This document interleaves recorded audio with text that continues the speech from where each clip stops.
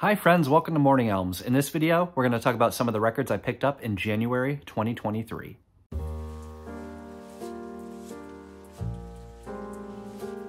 Hey everyone, Kyle here. Thanks for joining me today. If you're new to the channel, thanks for watching.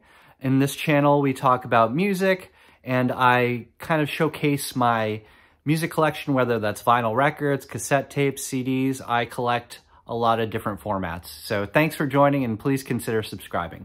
So January was a pretty good month for me. I got some cash for Christmas, some gift cards to some of my favorite local record stores, and you know I had to spend that as soon as possible. So let's go through some of the things I picked up in January. The first album I want to talk about is by Elori Saxl, and this came out in 2021, and it's called The Blue of Distance. It's got a really cool write-up on the back here, and let me just read it for you. I wrote the first half of this music in the summer, far away from home, surrounded by lakes, rivers, and moss-covered forest floors. I was in love with the water and wind and people around me. I wrote the second half in winter on a frozen island in the middle of Lake Superior, surrounded by ice and gray as far as I could see. I looked at videos and photos from my summer and tried to remember what it had felt like to be there. So this is a really cool record. I love the presentation. I just love the design. The cover is beautiful. And then the art design on the back is lovely as well. But this is sort of like a ambient record with some electro-acoustic instrumentation, modern classical. But essentially, Elori took some samples of wind and water and processed them. And there's also analog synthesizers that accompany these organic instruments, such as violin, viola, cello, clarinet, flute, oboe, bassoon. So you have a mix of these synthetic and processed elements with those acoustic instrumentation, and the result is just really beautiful, meditative, peaceful music. I love how they process those sampled sounds.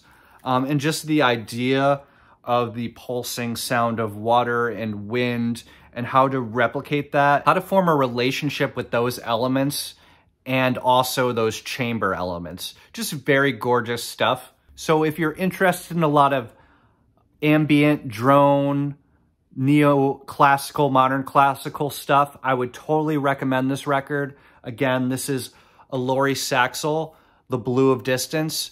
I found this in my, if you see here, in my local record store, they have a fantastic section called Weirdo, which I love, and that's where you find a lot of experimental music, including ambient, avant-garde, all types of different music that is a little more out there. So a cool section that I often peruse.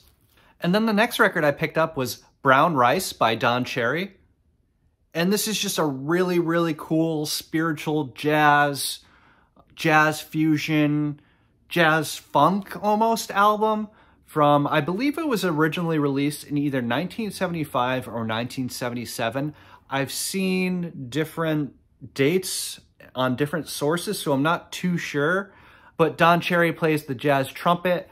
There are 4 pieces on this, and they range in style. The intro, Brown Rice, is a little more out there. You have, I think it's Don whispering Brown Rice, and then a lot of just kind of weird, it sounds like there's some wah-wah'd out bass going on, but then of course a lot of other jazz instrumentation.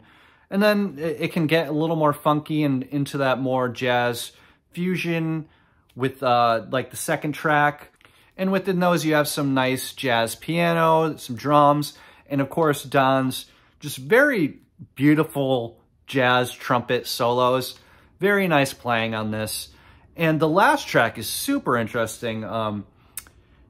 I believe it's Don playing trumpet, but it almost sounds like a synthesizer. It's like a very distorted trumpet sound.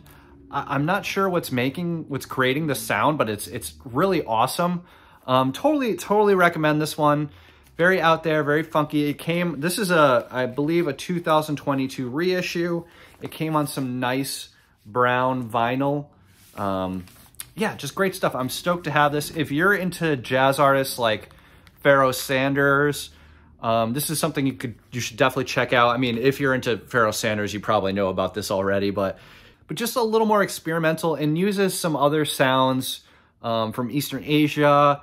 There's just some other world music influence on this. I kind of hate that term, but for lack of a better term, I'll use that.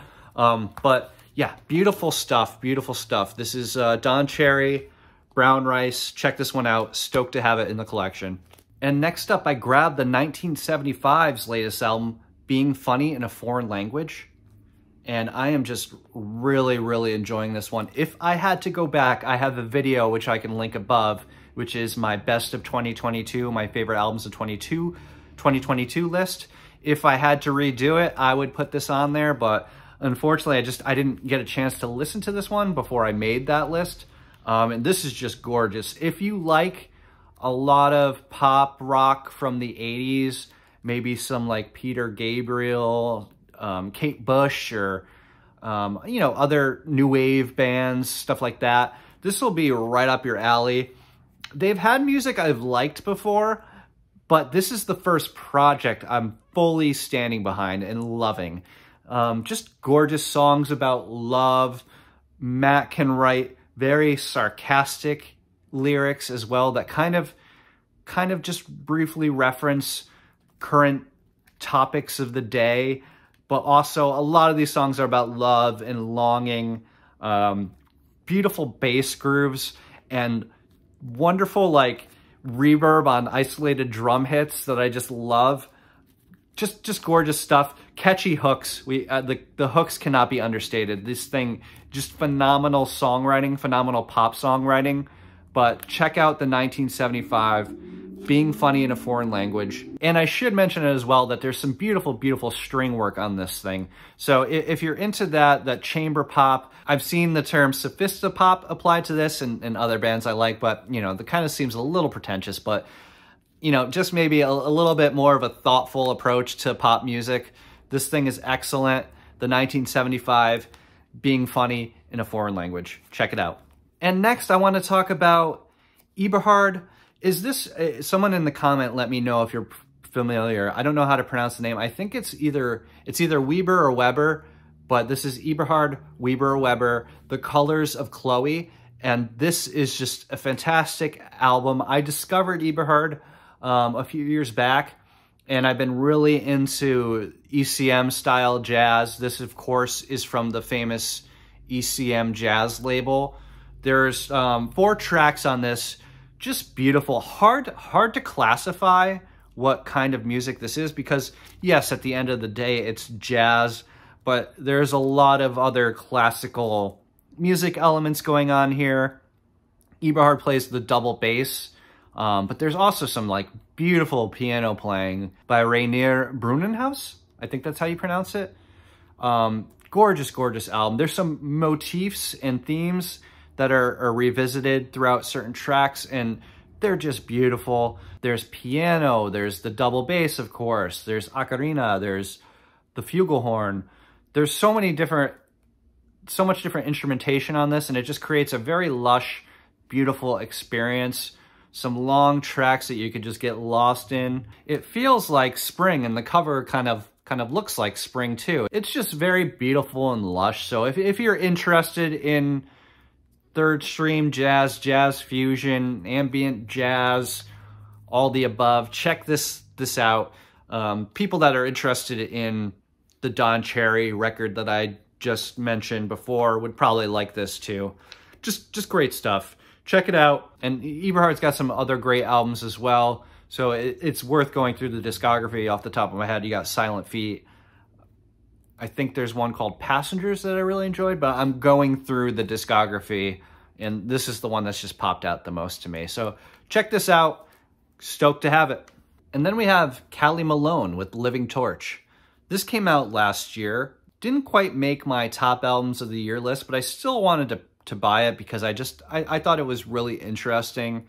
And Callie makes these, there's 2 pieces in here ranging from between 15 minutes and I think the second one is 18 minutes. But there's synthesizers, there's trombone, there's bass clarinet. It's very droney. It's a drone, dark ambient, modern classical album. So you really have to be into this sort of thing, but I like throwing it on and just kind of relaxing. Although this one, it can be kind of unsettling at times, going into that dark ambient sound. Just really cool stuff though. I'm not sure if the organic instruments like the trombone and the bass clarinet are processed through any synthesis, but that would make sense if that's a technique they chose to use on this. Really cool stuff. So if you're into drone, check this one out. Very cool. Callie Malone, Living Torch. And then lastly, I picked up Mary Halvorson. And this is Amarlyss. I think I'm pronouncing that correctly. This came out last year as well in 2022. She's a jazz guitarist, but there's a whole crew of musicians on this. Kind of has a big jazz band feel, but very experimental. Mary's guitar playing is very interesting. I've only given this like 1 or 2 plays through. It's kind of a tough listen, so this definitely wouldn't be everyone's cup of tea. So a little challenging, but I wanted to check it out because I saw this on a lot of best of jazz albums from 2022, and I bought this through Bandcamp, so I like to support jazz musicians when I can. And this is just really cool. I'll have to sit with it a little longer to see how I feel, because like I said, it was a little bit of a challenging listen, but sometimes, you know, 3 or 4 or 5 listens into it, something clicks, and it can become one of your favorite albums. So we'll see if that happens, but if not, you know, I have no problem taking a chance and supporting a talented artist like Mary Halvorson. So check this one out if you get a chance. And I like kind of just keeping up with, I feel like in the online community, there's a lot of discussion about some of the classic jazz albums from the 50s, 60s, 70s, so on, which totally valid. They're all really wonderful and important and trailblazing, but there isn't a live jazz scene going on to this day, and I want to make a resolution of mine to pay attention to these new releases. I feel like I've been kind of doing that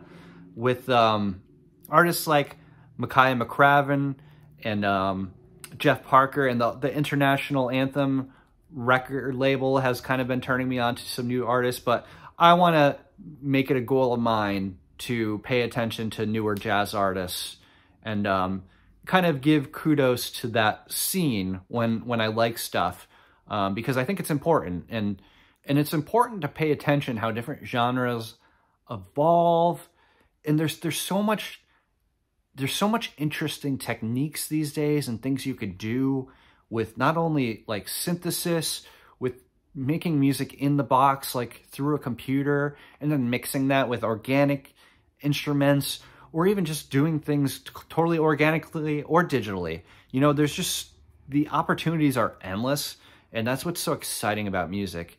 And I love paying attention to new releases. So sorry for that tangent, but just wanted to talk about Mary Halvorson.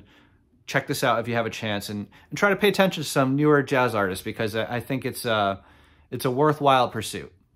All right, everyone, that's it. Thanks so much for watching. Again, if you're new to the channel, please consider subscribing. I also put out content on Instagram at Morning Albums, and kind of showcase through shorter form videos more of my record, CD, cassette collection. So follow me there if you have a chance. Otherwise, I hope everyone is doing well. Let me know if you scored anything cool in January of 2023 or whenever you're watching this video. I'd love to hear in the comments. Thanks everybody, and take care.